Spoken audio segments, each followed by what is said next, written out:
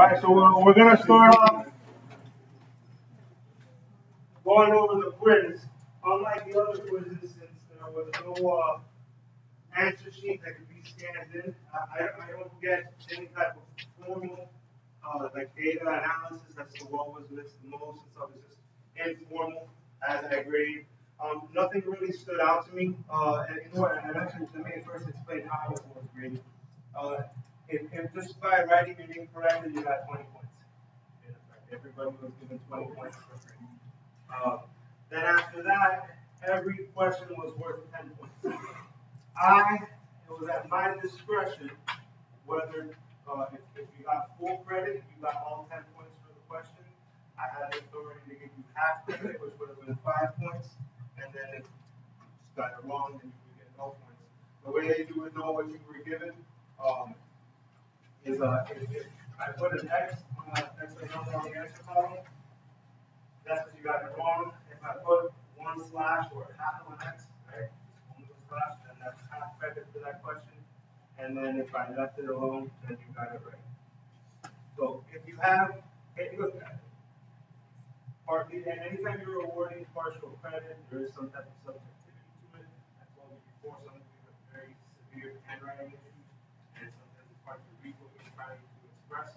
So if you have anything specific, like we'll go over it now, but if you think that it was graded in error, I'd be happy to discuss it with you guys one-on-one. You know where to find me the rest of the day. We can discuss anything individual. But right now, what we just went over as a group is, hey, I got this wrong. I don't understand why I got it wrong. So let's go over on the board. One last thing, it's my 2 cents. I try to avoid using words like easy and hard because those words are relative. You know, what's easy for me might be hard for you, and vice versa, right? But you guys think, and those are the words I hear most frequently from you. So, as far as, I guess, my opinion, the easiest one should have been, in my estimation, 6 and 7. Maybe you can throw in 1 and 2 in there also. But, those should have been the easiest ones. Whereas the hardest ones should have been 5 and 8. But I didn't really notice anyone being, like, result-wise, anything being better than anything else. It was indiscriminate as far as getting my. Since I don't have my own sheet to guide me and tell me, hey, this was missed the most, I'll open up the floor. If you have a question, ask it, and then we'll move on. So fire away. Go ahead, Julian. Number 8. There you go, number 8. Right off the bat. So I know it says 3 points here, but I told you on Friday that I guess it's Thursday. Just to ignore that. So 3 plus 5I over 2 minus I. What should be the first step? Multiply by 2 plus I. What is that called? Bubble?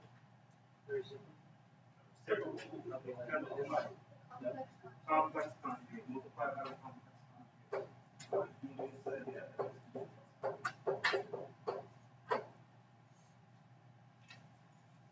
For starters, what does that process refer to as?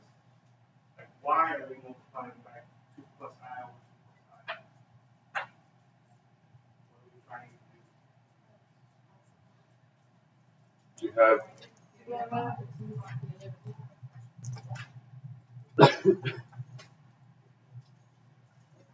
you have A plus EI.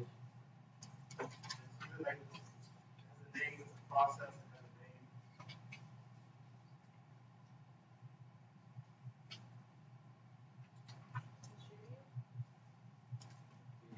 name.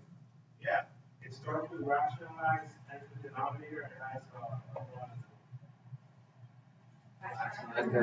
yeah, we're rationalizing the denominator.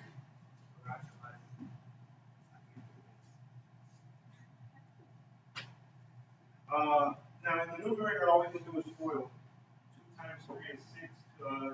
3 times I is plus 3I. 5I times 2 is plus 10I. 5I times I is plus 5I squared.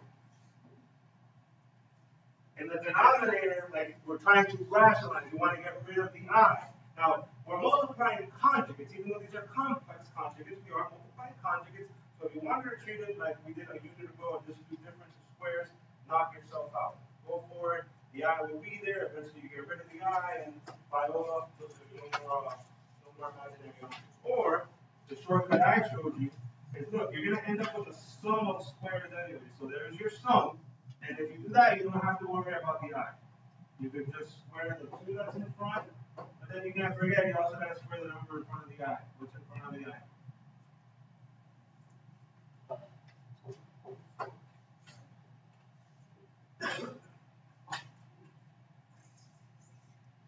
And no more I in the denominator. So if I can take some liberties here with some steps, I'll go back and show them if you want to see them, but we just kind of merge a couple steps in one. What is the I squared going to do to that 5? It's going to make a negative. It's going to get rid of the I also, so there won't be any more I, but it's going to make a negative. So then what is positive 6 minus 5? Does it become real? What's 6 minus 5? And it is 1. We're going to have a 1 in front. Then just like with variables, 3i and 10i plus 13i. And the denominator also, because we're a few steps in one, what's 2 squared plus 1 squared? 5. If you wrote that, you got half credit. You got that far, that's half credit. Because you were told that with imaginary numbers, you want to write it in complex form, a plus bi, so we have to pretzel this. 1 can't be divided by 5, so it stays with 1 over 5. Plus 13 can't be divided by 5 either, so 13 over 5. If you wrote the I on top, like 13i over 5, that's fine. If I were to ask you now, what's the A value in this complex number? What would you say? 1 over 5. What's the B value? Just 13 over 5. If we were, one thing that we don't do here is graph these on a complex plane. But if we were to be graphing these on a complex plane, like the numbers would be more important. Any other questions there? This here is for full credit. This here is for any other questions?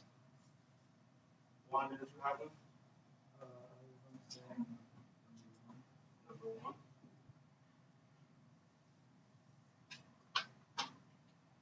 Okay, now with number 1, you're subtracting. So the first parenthesis that doesn't have a negative in front, the numbers just drop down as if they were positive. It should stay as negative 9 plus 2i. But for the next one, the 12 becomes positive and the 4i becomes negative. If you got that far right there, I gave you half credit for that. Well, actually, let me rephrase. Maybe you asked me this. Once you combine these, negative 9 plus 12 is 3, and then 2i and minus 4i is minus 2i. So if you have all this, this is full credit. But if for some reason you made a mistake with a step, like you didn't just come up with random like 7 minus 16i, like as long as like your numbers weren't completely out of whack, if all you did was somehow mess up a sign, like you put a negative 3 or a positive 2, and then you also had this, so that leads you to believe that your mistake was computational, you made a mistake with something on the calculator or something, then I give you half credit. But it's not just making a mistake with the sign. You have to have made a mistake with the sign and then also have this line before it. The FOIL would have to be exactly the same. You have to be perfect. And then I give you that credit. Any other questions? Yeah, whatever you got going. All right, this one should have been a little bit better because at least we don't have to worry about changing signs as much. Every term just drops. 2 plus 4i minus 6 minus 4i. Combine the reals first. 2 minus 6 is negative 4. And then the 4i just cancels. So we have just negative. 2 minus 6 is negative. Like I saw some real weird ones there. I saw something like it was like 2. There, I don't see how that's computation. There, you're probably combining things that don't need to be combined. But if for some reason you thought 2 minus 6 was positive 4, okay, then maybe I can give you partial credit there. But yes, we did. There's square at 5. Numbers 4 and 5? Yeah. Okay. Yeah. 4 was missed a lot. I don't recall off the top of my head doing 1 minus on the notes, but it should have shown up on Khan Academy. And this is an algebra 1 issue. It isn't, like, if you missed it, it has nothing to do with imaginary numbers. It's because you don't remember that exponents cannot be distributed over subtraction. So what you should have done on number 4, when you square a number, what is that the same thing as doing? Yeah, and that's what you would have done in algebra 1. So 1 minus 8i, 1 minus 8i, and then it becomes just like number 3. So now when you FOIL, this becomes 1 minus 8i plus 64 I squared. The I squared turns the 64 into a negative. What's 1 minus 64? Negative 63. And then when you combine the I with minus 69.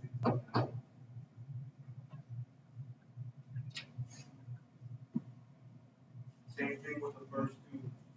If here I just saw that you put a positive 63, if it was just an issue with the signs, I'm willing to give you half credit, but the FOIL has to be correct. Then 5, these we did do. We did a few of these on the notes. Just like with number 8, you're supposed to, we want to rationalize the denominator, and we do so by multiplying by the complex conjugate. What is the complex conjugate of negative 3i? Just positive 3i. Times positive 3i, positive 3i. So that gives me 6i plus 3i squared over. And the denominator, like you can write negative 9i squared if you want, or if you were to use the shortcut in the case, because remember, if I were to write this as a complexes would be a 0 minus and a 0 plus. Really what's going to happen is that the 9 is going to become positive, and like all I really need is just 3 squared. Yeah, you have to end up with a positive 9. The I squared turns the 3 into a negative, so we get negative 3 plus 6i over 9. If you left it like that, I did not give you half credit. Because besides just leaving it like that, you also have to reduce. Now, if you reduced, I gave you half credit. If you wrote negative 1 plus 2y over 3, I gave you half credit for that. But just like with the first one, you need to correct this. You need to separate it into real and imaginary. So this would be negative 1 over 3 plus 2 over 3.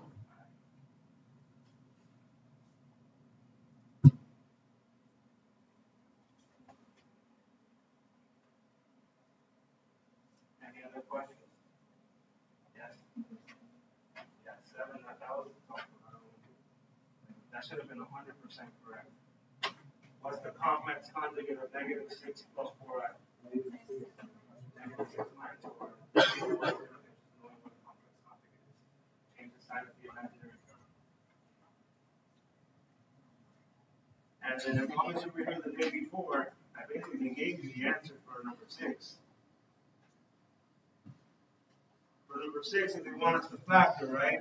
Let's pretend that would say minus.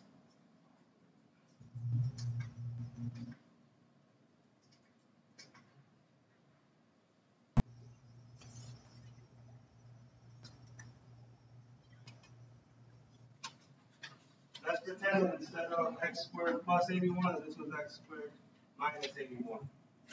What would that look like in factor form? X plus 9x minus 9 under conjugates.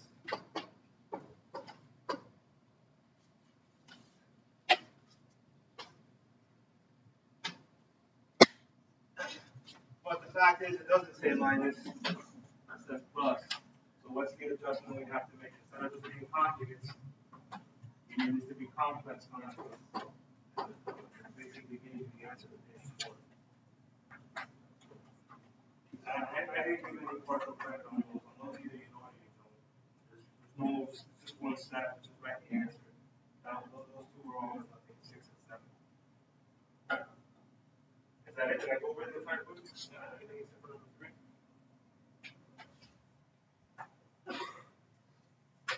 Alrighty, so then that's yours to keep.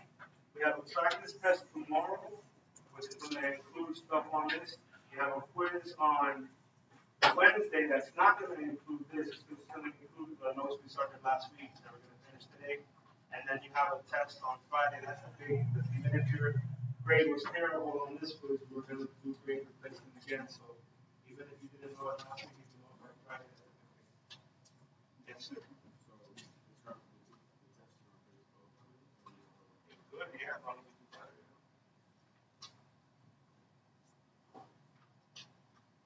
So the reason why I gave you another handout is because we're going to finish today's notes too quickly. So I just offered an addendum. It's extra problems. Occasionally kids ask me for extra problems that they can use for practice.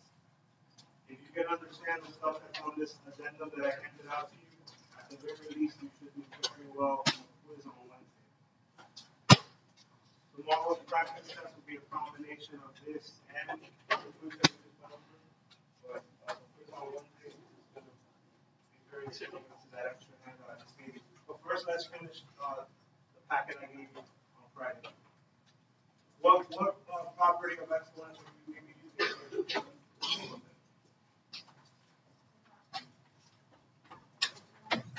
What property of exponents would I be using here?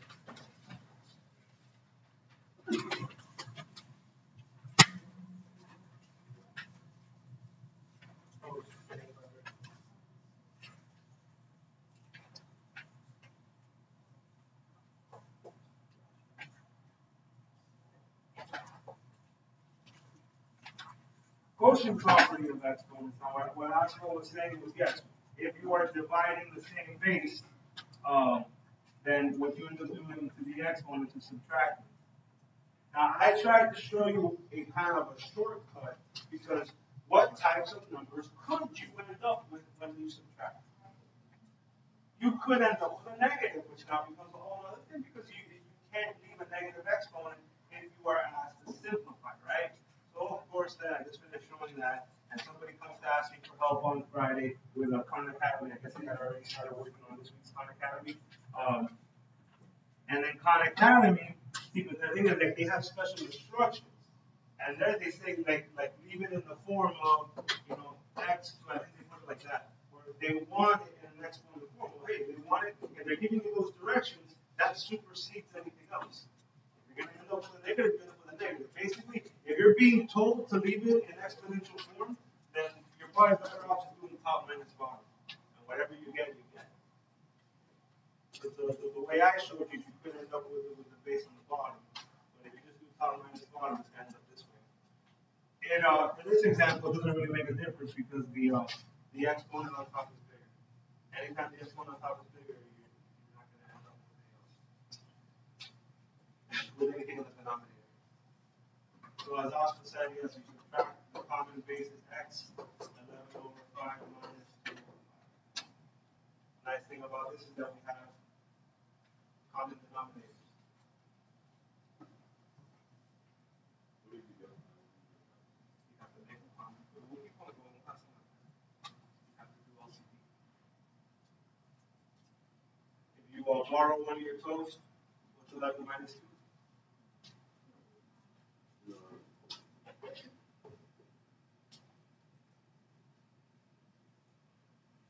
If this were that Khan Academy exercise, then they would tell you to leave it in rational form, in rational exponent form, you'd be done. The only thing that you have to make sure of is that this fraction cannot be reduced, and it can. You definitely need to make sure of that. But the directions here say just to simplify. So let's start with 7 foot holding. directions to say simplify, what are you supposed to assume? You tell me in 3 words.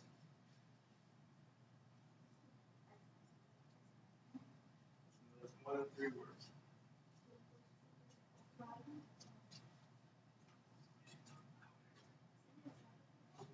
Simplest radical form. Look at that. She wrote it down and everything. It wasn't pre-printed in her notes, but she saw me write it down. She wrote it down. And now she gets it. So what was your favorite story for Kendall? I like a lot of people like pink. I used to hate pink. Have you seen that they sell like just red and then just pinks and simple white? The other ones, you gotta get rid of them. So yeah, as Kendall said, simplest radical form, right? So here we go. This gives us a chance to use the new property for Friday, which is how would I convert this back to a radical?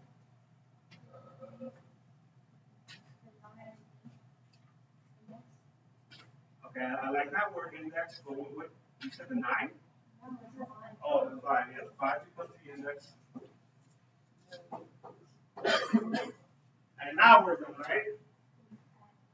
Well, no, because now we're in radical form. We are in radical form, but we're not necessarily in simplest radical form. The radical is like a cage. And nobody wants to be caged. We want to be free like a bird. But in order to be free here, what groups do we have to get in? Yeah, we need groups of 5. Do we have enough x's to form a team of 5? No. Yeah, but there's 9 x's. How many teams can we make? 1. So, look, if you want, in the last period, somebody requested it, I don't have a problem doing it. I'll write out the 9 x's and then you'll see me circle 5 of them. Or can we already start saying, hey, okay, I know we have enough to make 1 team that's going to come out. And don't forget to write the 5th root, because if you try to square root, it's wrong. How many x's stay on the inside? Yeah, there would be 4. If I have 9 players and 5 get picked on the team, it means 4 did not get picked. Random question. Staring.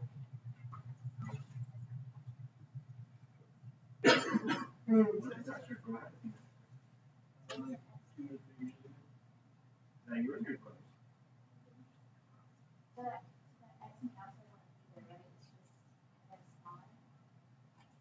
Yes, it's out there.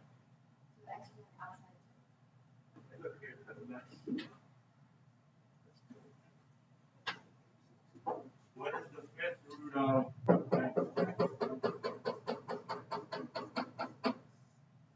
Jesus? There's 9 of them. For every 5, I can bring it out once. So the x comes out for it's a coefficient. Then I still have my 5th root. And then I have 4 x on the inside. Yes, Alexi? How can it goes like x of 10, you need 2 roots of 5. Yes, and everything would come out and it would just be x squared. But you would have realized that from up here at the beginning, this question, what would have happened? This would have been 10. Well, what's 10 divided by 5? 2. This would have been x squared. This one is the equal to radical, which is the same as x squared. So I would do that. Because you're trying to simplify the simplest radical form. So once we're here, we're in radical form. But if anything can be brought out of a radical, you're expected to do so. If the index is 5, I need groups of 5. So I have 1 group of x's that will come out. And then there's 4 x's at the same time. Alright. I don't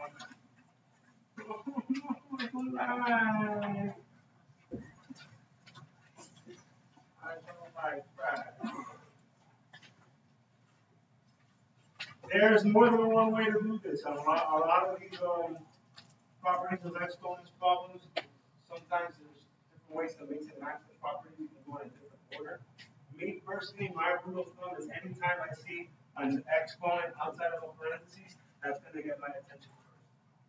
Not because like look, on the inside I see negative exponents. There's stuff I can do there also. On the inside I see rational exponents, fraction. There's stuff I can do there also. But for me, if I see outside of the parentheses, I'm like, I'm gonna get rid of it. What am I allowed to do when I have an exponent on the outside of a parentheses and a fraction on the inside? Distribute, very good.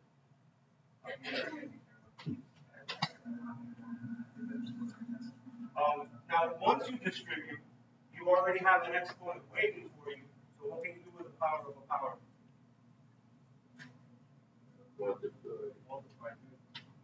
So negative 2/3 times 15 is negative 10. Negative 1/3 times 15 is negative 5. And now we're done, right? 1 is done. It's Monday.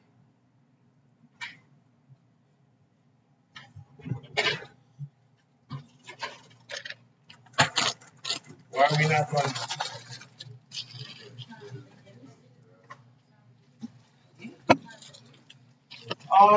No, this has nothing to do with reduce. Don't you dare reduce that. Ew. And on the top. Yeah, we have negative exponents. You can't leave negative exponents. So that's reciprocal property. Now, of course, in the property is that people get confused and like, let's pretend the x would have been negative in front, then they want to use this property. No, it has nothing to do with the term. It has to do with the exponent. So if the exponent is negative, you're going to get the base and change the location. If it's on the top, you move it to the bottom. If it's on the bottom, you move it to the top. And that's what allows you to make the exponent positive. So this will be y to the 5th and x to the 10th.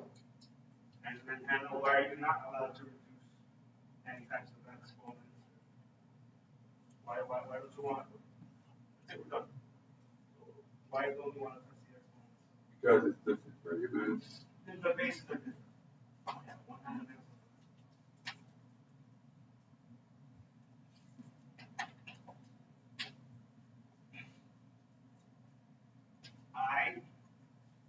And then just for fun, I can guarantee you this will be more challenging than anything you would see on the test or quiz, but this is just so you can practice having your ninja focus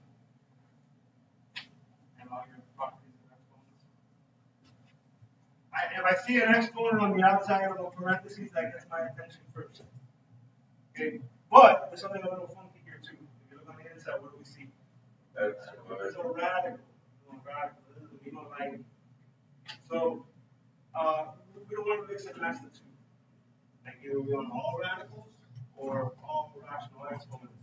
So since I still have this parentheses to get rid of, I'm actually going to temporarily turn this back into a rational exponent, which takes us back to Friday, and I try to drill this into your head. Please, like, memorize it, don't even think. Automatically, you see a square root, what is the same as?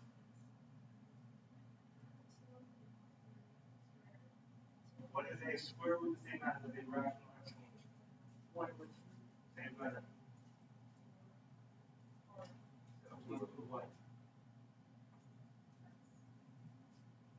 The what? Okay. One half. Yeah. Now realize that the x and the y are being taken to the 1/2. Look, I could probably go with about a dozen different ways to do this, just to be clear. So I'm trying to navigate and find something that you guys can follow me along the path. And then you can understand each step. So all I'm going to do first, I'm going to change these parentheses into brackets because I'm about to break in another parenthesis on the inside. It doesn't change what it's worth. And it's on the inside, this is still negative 8, x, but now this is the next y. So have I lost anybody yet? The only reason I put the bracket is for visual purposes. When you have layers of parentheses, just to make it look different. It counts the exact same things as parentheses. Okay. Well, now not only do I have just one exponent outside of a parentheses, I have two. So I would choose, not because you have to, I don't have to do this, but I would choose to work on the innermost one, right? So the negative 8 is a the bracket and parentheses, same thing. Now I'm about to get rid of the one on the inside, so I don't need it. So I still have that negative 8x. What can I do when I have a parenthesis, when I have an exponent on the side of a parentheses and multiplication on the inside? That I can distribute. When I have subtraction, like in the quiz, can't distribute. Multiplication, I can. So this will be x. So we'll have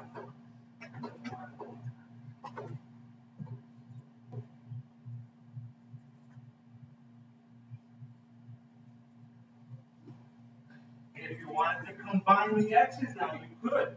Look, it's being multiplied, right? Just, hey, add the exponent. There's more than one way to do this. Me personally, I try to focus on exponents or I like getting rid of exponents. So for the second time in a row, what can you do when you have multiplication on the inside? Because this is just negative 8 times x times this times that. So anytime you're multiplying and you have exponent on the outside, what you do? Distribute. Now, because the 8 is negative, I'm going to keep it in the parentheses. So it's the same. So that gets a 2/3. This next x gets a 2/3. But now the last x on the y already have a power. So what can you do with power of a power?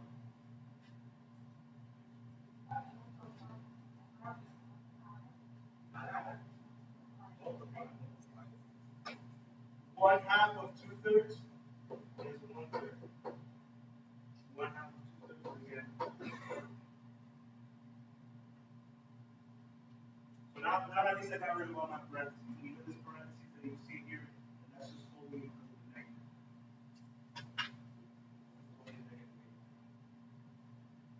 More than one way to probably do this. What I would choose to do next is let's kind of consolidate these x's here, and it works out pretty nice. Because when you're multiplying the same base, what can you do to the powers? Yeah, you can add them. And what's 2/3 plus 1/3? Just 1/3. So I still have this negative 8 that's being taken to the 2/3 power. I have this x that's not on the first, and I have a y on the third. Well, now there's nothing else that I can do without doing the powers themselves.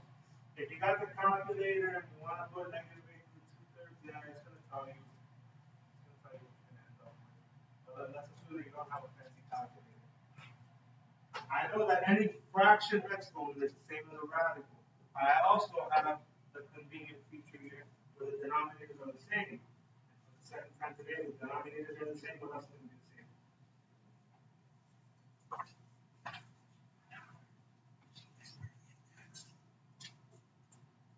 Yeah, the index is going to be the same. Now notice that now that this x has a first power, it doesn't have a fraction of the exponent anymore. So that has nothing to do with the radical. That's going to stay out front now. But now I can have a cube root of what power is the negative 8 going to be? Squared. What power is the y going to be 2?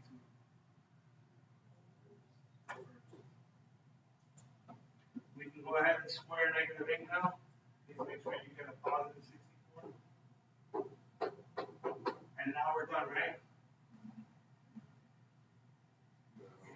Let's see what else I use the calculator. What's the cube root of 64? Yeah, see, a lot of people see that 64 and they see that they're a radical and just a reaction. Oh, 8! Even worse, some people think that they're putting the calculator the right way and they get an 8. No, if you're getting an 8, you can get the square root.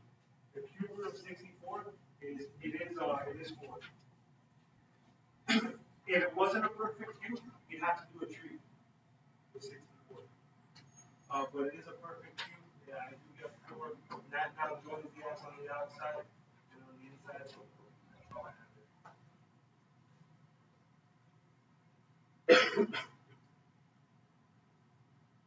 And now we're done. If you can understand that, you should be able to understand anything and everything. At the very least on the quiz, I know for the fact that the quiz doesn't even want to that long, that challenging.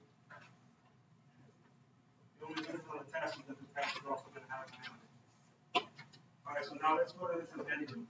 We're not going to do every single problem here, but we'll try to do like a couple problems from each section.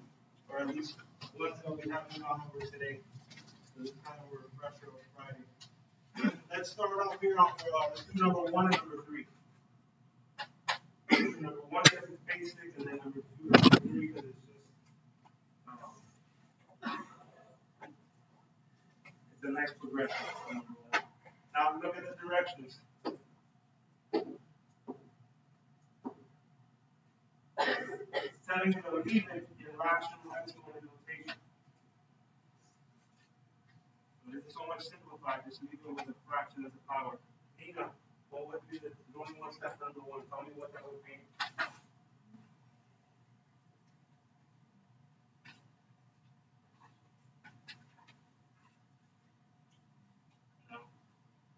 Thomas knows. Yeah. Right. What's that? Familia.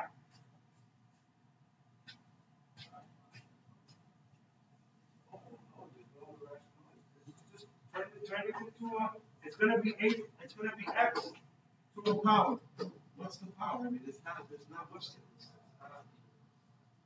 Yeah, that's it. To me, there's no math involved in that. That's just like paying attention. Now, where there kind of maybe would be math involved would be a little bit like in number 3. Now, for number 3, there is a little bit of a paying attention aspect to it because you might say, whoa, whoa, whoa, whoa, whoa. But look, that 2 is on the outside. We did one like that on Friday. It's the same thing. It's a negative. So the paying attention part comes in as now saying this is x to the 2 over 22, but now here's the math part. Can't leave it like that. Why? For what? Yeah, you gotta reduce that. So this would be x to the 1 over 11. Normally I would go back to the simplest radical form, but since the directions told me not to, the directions supersede everything. So this is the answer to number 3. And this would be answer to number 4. Right, J-Room?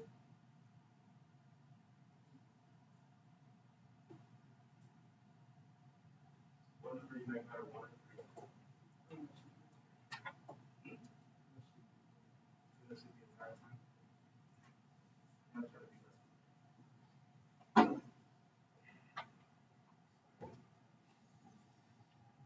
all right, let's jump over to number 9. Number 9.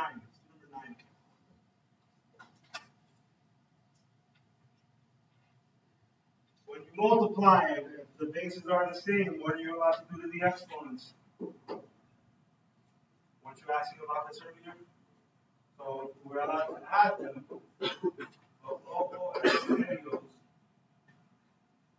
The denominators are not the same. So let's make them the same. What is the LCD of 5 and 2? 10. It becomes x to the something over 10 plus something over 10.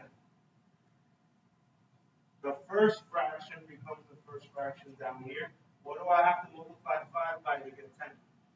2. So 12 times 2 is 24. What do I have to multiply 2 by to get 10? 5. So 3 times 5 is 15. Now we add and we get x to the 39 over 10. But wait, there's more.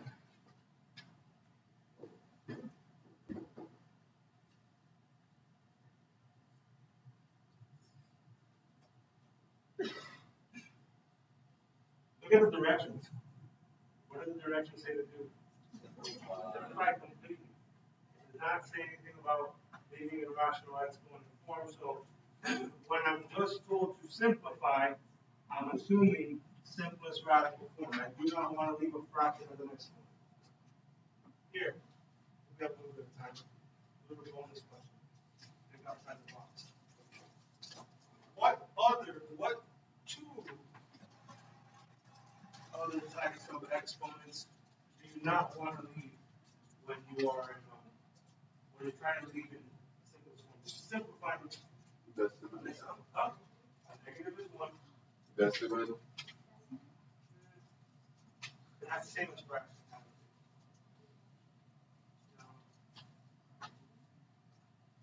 What other type of exponent?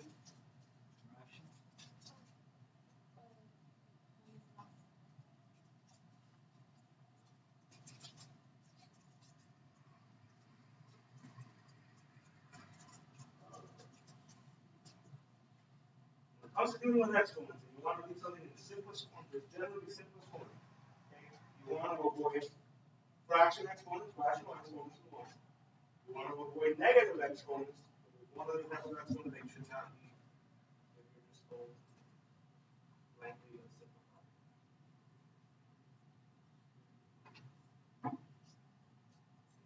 Zero. What's anything to the 0 part? 10 to the 0 power. But anywho, so since I am told to simplify, I want to go back into simplest radical form. Now, before I do that, I have to make sure that this fraction can't be reduced, which it can't. So what's my index going to be? 10. And then yes, I'm taking some liberties again and maybe skipping some steps. And if I have to go back and draw it out for you, I will. I don't have a problem doing that. You have to make sure the index is a 10. If you don't write it, it's wrong. That means that in order to be able to break out of this jail, I need teams of 10. How many teams of 10 can I make with 39 x's?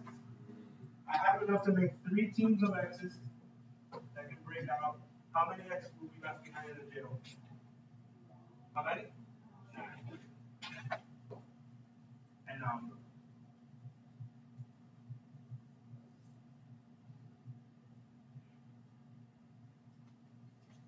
That's the question. There. Yeah, I will. I promise you, even if I wanted to, I don't think I'd want to write out 39 different x's.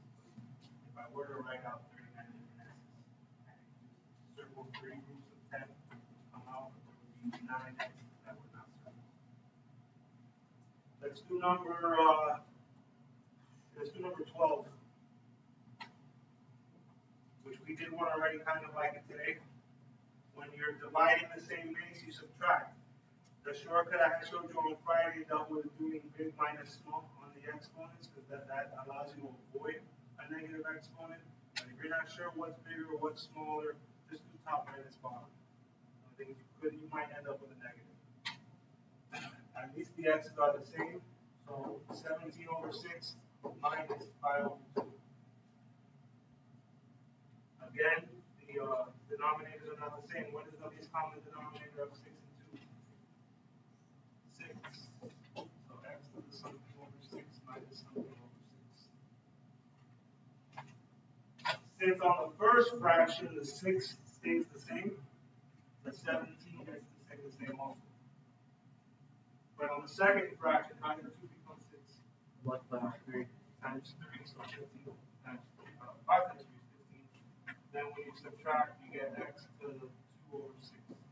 And now we're done, right? Yeah, you can simplify, which gives you 1 over 3, but now we're done, right? Because if it says simplify, and it doesn't tell you anything else, we don't want to leave a fraction as an exponent. What does that become as a radical? Cube root of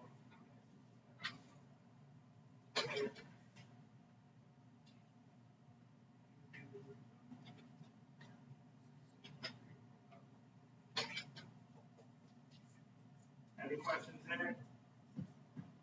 Alright, I'm going to leave out 5, 6, 7, and 8 because that's kind of just like the first one that we were doing. Let's skip to, let's do number 14. When you have a power of a power, number 14, what can you do? Multiply. So 3 over 2 times 7 over 3, the 3's will cancel, which leaves you x to the 7 over 2. I'm doing 14 now. Would that stay like that? I can't reduce the fraction, but what can I do? What type of radical would that be?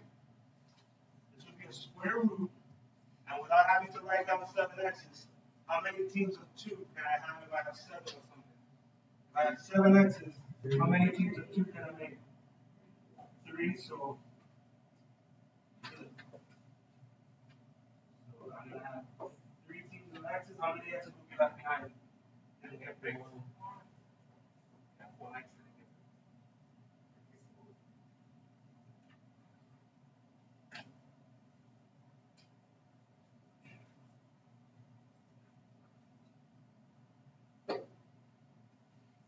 For this page, I don't really have a lot of stuff to do. A lot of it's just conversions.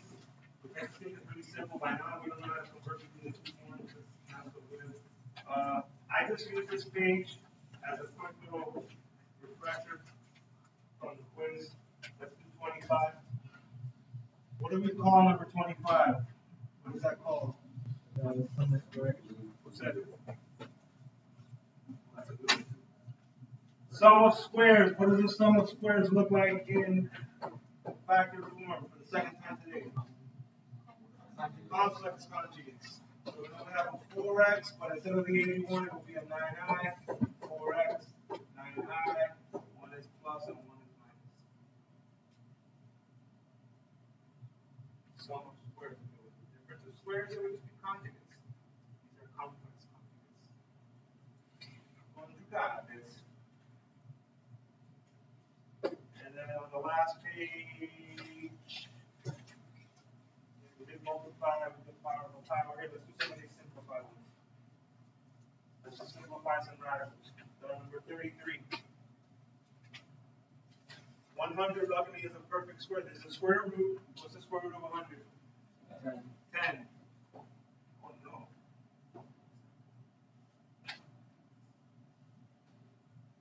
So it's 10, right?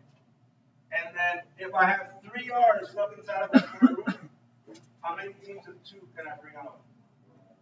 1 team of 2, so how many r's will stay on the inside? 1. Look at the next one underneath that, the 144 to the 5th. This is also a square root. What's the square root of 144? If I have 5 r's, how many teams of r's can I make? On a square root, there'd be 2 teams of r's. How many r's would be left behind? If I have 5 r's, 1, 2, 3, 4, 5, I can make 2 teams of 2 with 1 left behind. Now the question might be, well, why a team of 2? All right, the last one, here we go. For juxtaposition purposes, I got 39 and 40. It's almost identical, but what's the difference? Look at 39 and 40. The exponents of reciprocals of each other is comparing and contrasting 9 over 4 to 4 over 9. Now they both want us to simplify, right? So what would be the index for 39? 4. So this would be 4th root of x to the 9. Whereas here on 40, this would be the 9th root of x to the 4. The difference is the first one, 39, that can still be simplified. Because I have enough teams. Like, how many teams of 4 can I make with 9? 2. So I can bring out x squared. Don't forget this has to be a 4th root. How many x is left behind? And on the next one, nothing can come out. No questions for me? All right, you get your phones. Yes, sir.